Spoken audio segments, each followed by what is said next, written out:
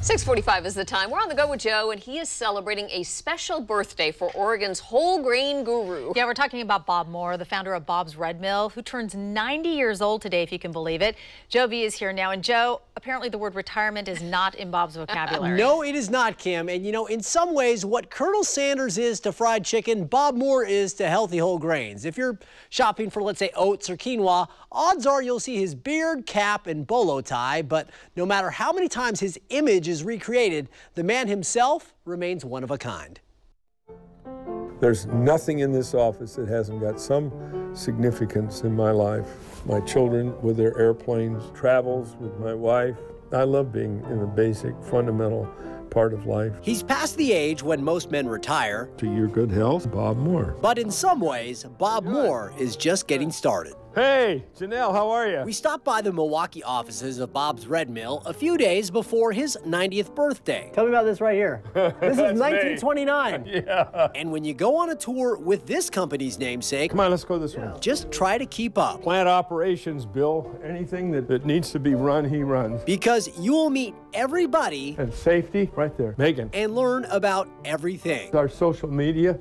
Hi. So you didn't have that when you started? The start point for Bob's Red Mill was almost 50 years ago. A father of three, Bob made a good living selling tires when he read this book about a man who inherited an old mill. And he says that when he started making his whole wheat flour, the public beat a path to his door. God, I thought, you know, if I could get some millstones, the public might beat a path to my door. That's what happened.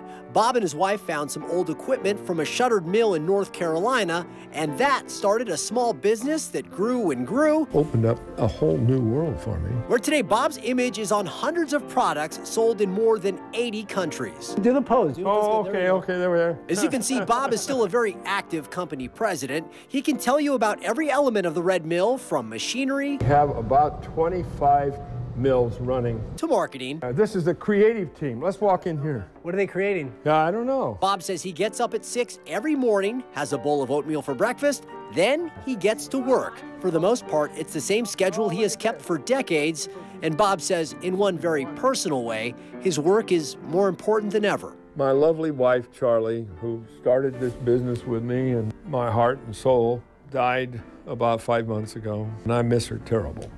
Staying busy is very important to me. You're nobody till somebody loves you. So most days you can find Bob at the piano with his assistant Nancy, greeting tour groups and signing books. For Dylan. And if you pay attention, there's one lyric in this song that really sums up Bob's business philosophy. But gold won't bring you happiness when you're growing old. You see, 9 years ago, on this very day, Bob changed the whole structure of his company. To share the company with my employees, and all my employees are part owners in the company through an ESOP, employee stock ownership plan.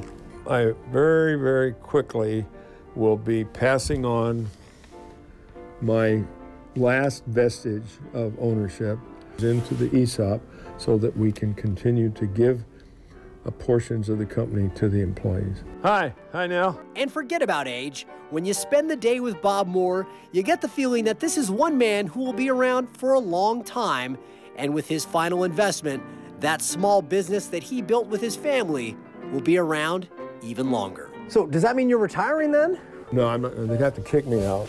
You're nobody till somebody loves you. So find yourself somebody to love. There. I love it. And there's a big celebration today, right? There is 11 o'clock today at their store in Milwaukee, their whole grain store. They've got a big public celebration with cake and music and all that stuff.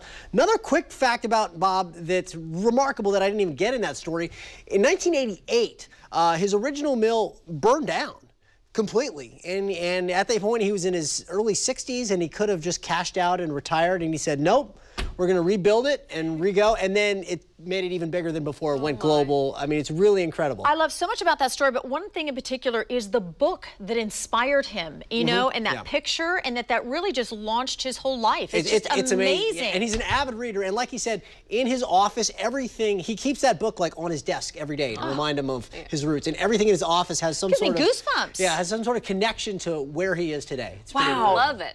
Yeah, and I think story, everybody has some kind of Bob's Red Mill product in their refrigerator, right? I mean, as we should, because he looks great. 90 years old. and I think we all learned a bowl of oatmeal will take us far in life, I love right? a bowl of oatmeal. Down in the midst, and I'll get that bowl of oatmeal out. Good stuff, Joe. Here Thank we go. you.